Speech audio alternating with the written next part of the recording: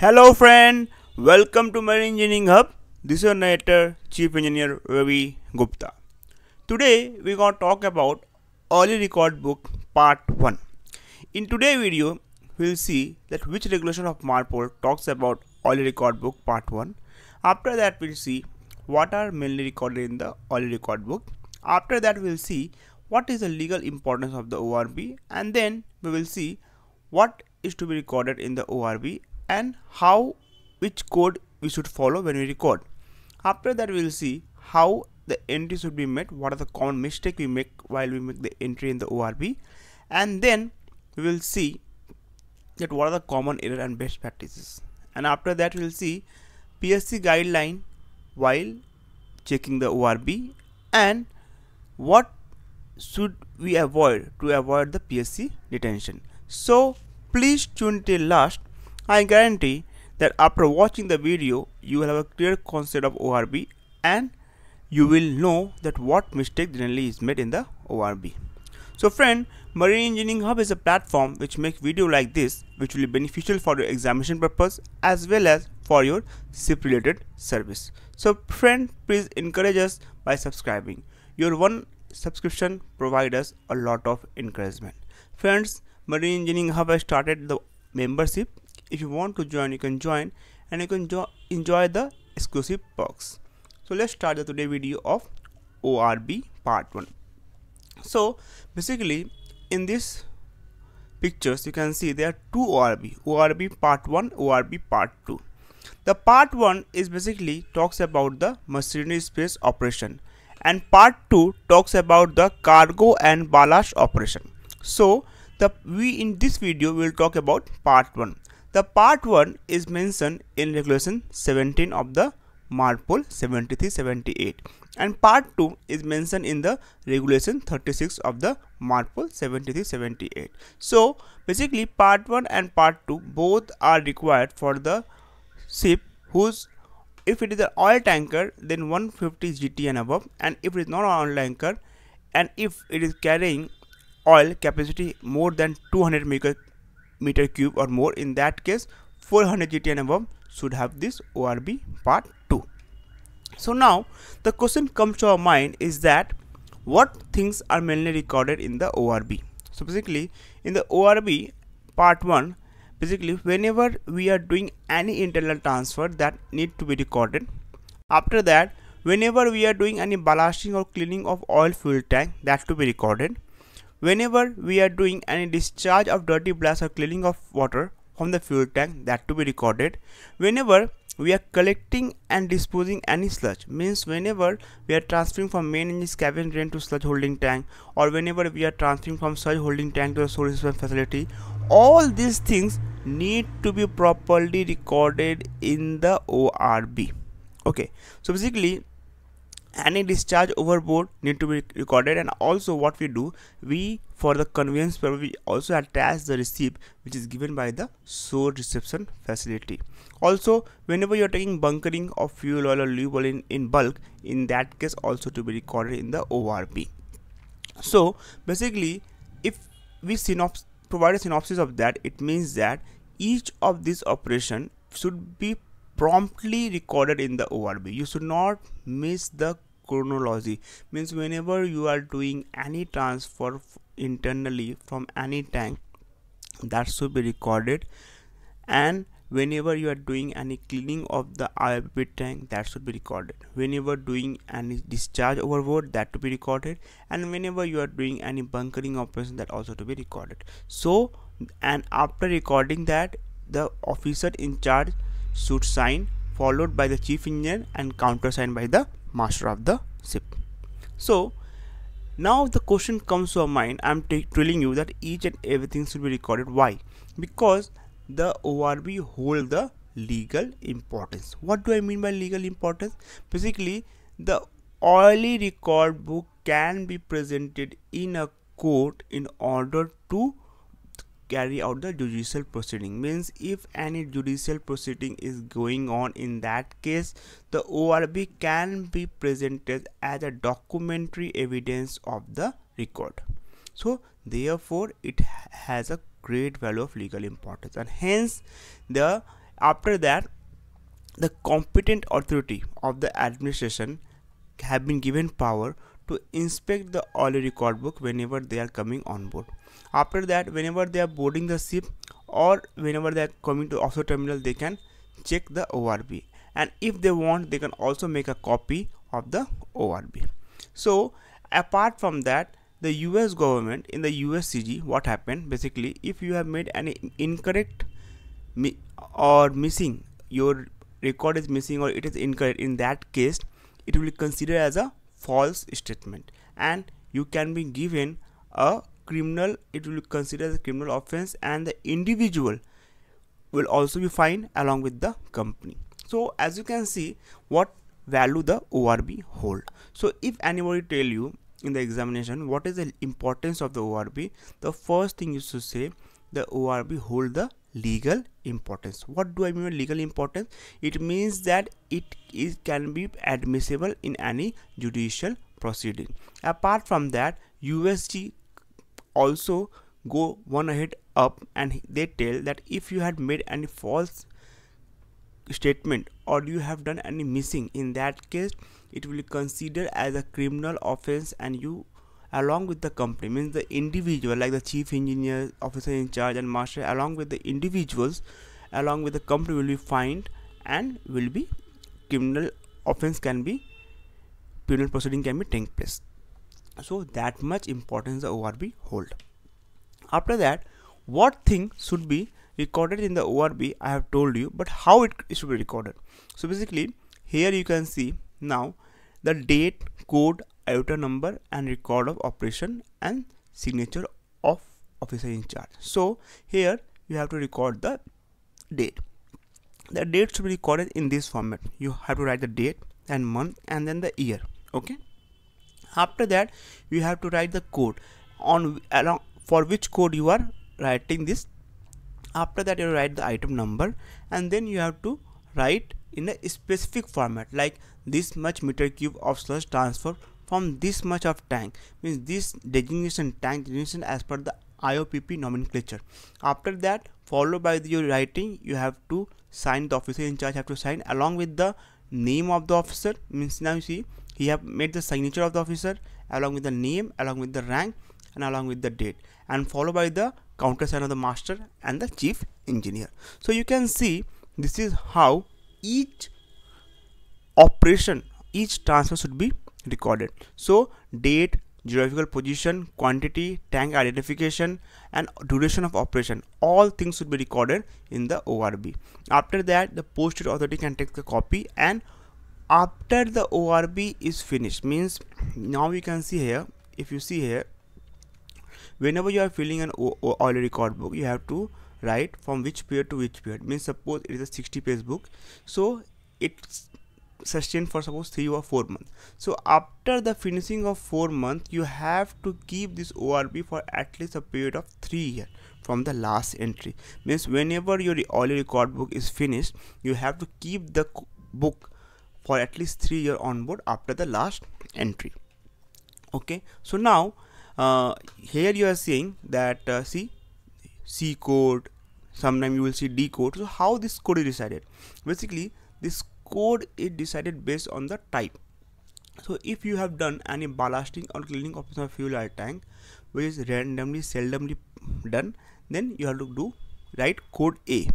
If you are doing any discharge of dirty blast or cleaning water from the fuel oil tank, you have to write B. Mainly in ship, basically what operation we do the operation of C, D and H, okay, and I. So in most of the entry of the ORB will be with the C, D, H and I. C will talk about disposal of oil residue. It means whenever you are doing any transfer or you are burning the incinerator, all things will be recorded under the code C. After that, now whenever you are doing any discharge overboard or disposal or bilge accumulation in the machinery space, that will be recorded in the code D. But if it is an automatic discharge overboard, in that case it will be recorded in a code E. Now whenever you are doing any condition of the what is the condition of all the discharge monitor and control system that we recorded in the code F. After that, any unexceptional discharge of the oil has occurred. In that case, you have to record in code G.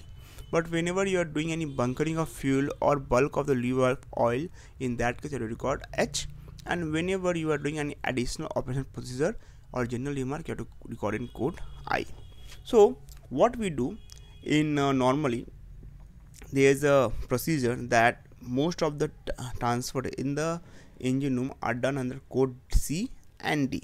And whenever you are taking bunkering of lube oil or heavy oil in bulk, you have to record in code H. And after that, whenever you are doing any maintenance of the oily water separator, you can record in code I.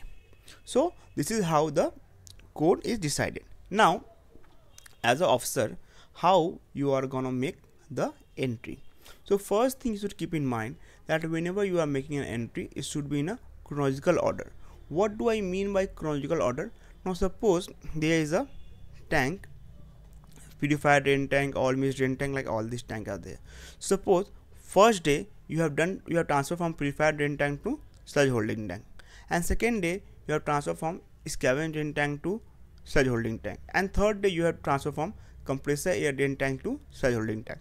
So you have to record day by day that on 6th of March you have done this, on 7th of March you have done this, on 8th of March you have done this. So chronological order it should be recorded as per the transfer which you have done. You should not do haphazardly, like 6th of March I have done, means I write 6th of March first, after that 8th of March, then 7th of March. No, you have to write proper day wise. Okay, so that it is a chronological order. After that, all the dates should be entered in a format of date, month and year. It means if you suppose it is 16 March 2009, in that case you should write 16 MAR then 2009. After that, the incineration or landing as source of the oily garbage out of filter should be not recorded in the ORB part 1. It should be recorded in a garbage record book. It's very important. The common mistake what we do is that any incineration remaining or the ash of the incinerator or the oily record book, the oily garbage which we are transferring overboard to the source reception facility, that are being recorded in a ORB. So that should be avoided. Means whatever the remaining ash of the incinerator or the oily garbage which is given to the reception facility, that should be recorded in a garbage record book. Okay. After that, all the entries which you have made should be signed by the officer in charge. What do I mean officer in charge? Means during whom watch, means there is normally on board, suppose it is a man ship, so second engineer, third engineer and fourth engineer are doing the watch. So in whose watch the transfer is being done, that is will be considered as officer in charge. So that officer in charge, if suppose it is done in the third engineer watch, bilge transfer or search transfer, then you have to write third engineer should sign here, he will be officer in charge, his name and his rank and the date of month. So that will be done. If it's done in the second engineer watch, then it should be like that. After that, whenever you have made the entry, suppose now you have consumed 1 through 3 line. Now suppose you have made the entry and you have consumed 3 line. After that, your next entry should be below that only. You should not leave any line empty. That is very important, because if you make any line empty and after that it may happen that you can modify or you can do any modification. So therefore it is said that you should not leave any line empty after the entry. It means that if you have made, suppose if you had made this, you have made first entry like this. If your first entry, your second entry should start immediately below this. Your second entry should start immediately below this. This, suppose you are making this entry, so this entry should come immediately below this, and after that this entry should come immediately below this. So there should be no any line empty between the successive entry. So that is very important, you should remember in mind. After that, if you suppose you have done any wrong entry, it may happen you are writing. Now suppose you have, instead of such transfer, you have done mistake or you have done any tank, so you just cancel it by a single stroke. You can see, means just cancel it by a single stroke followed by a initial, means you will sign here like this. Okay, you will sign there, and after that, okay, that will be good enough. You should not make any scribbling. You means you should not do like this. Okay, if you do like this, it is considered as offense. You should do only a single strike of a line. So that is very important. Means whenever you are doing anything, you should do like this. Means a single stroke to the line should be made. So that why we are doing it, so that means what mistake we have done, that should be also transparent to the officer. Okay, after that the tank nomenclature should be recorded in a IOPPC format. Means what do I mean by IOPPC format? It means that in the IOPPC, basically what happened in the IOPPC, the certification is given in which the tank name are mentioned. Tank name are mentioned, like what tank name are mentioned, that such tank, scavenger tank, like all these tank are mentioned. So these names should be given properly. Okay, so these names should be given properly as per their name. Means that is a fuel oil tank A, fuel oil tank B. Means whatever thing are mentioned in the IOPPC, you should mention in the same way. So see here, it is written the tank name designation as per the IOPPC. After that, the recording should be made. The recording of general maintenance pertaining to the OWS remain the voluntary and can also be recorded under the code I. It is recorded under code I. Okay, so this OWS maintenance is recorded under code I. So these things are very important to keep in mind. After that, now the whole thing means what reference, how, where you will get. So you will get in MEPC circular 736. Even if you want what mistake we are making, how the recording should be made, you can get in MEPC circular 736, the recording you can get. Okay, after that, what are the common error and best practices? So failure to make the entries, means what are the common error we do? We basically fail to make any entry. After that, continuity of entry, and whenever we have made any entry, the volume doesn't add up or exceed the quantity, and incorrect reference of the item code, that and incorrect date. So that is the common error which we make. Means we have given any wrong date, we have given any incorrect reference, the volume doesn't add up. After that, the continuity of the entries and the failure to make the entries. So these are the things we should keep in mind, the common mistake which you make while you make the ORB entry. Now whenever the PSC is coming on board, then what they will look? They will look that the whatever the entries is been made and the signature is proper or not, and the entries are proper or not. Any wrong code is been used, means like C instead of, if suppose you have done the bunkering operation, you have done the bunkering operation which comes under code H, but you have written C, so that also fall under wrong code. So friend, these are the things you should keep in mind while doing the entry. So friend, if you like the video, then please do subscribe and please do follow. Thank you friend, have a good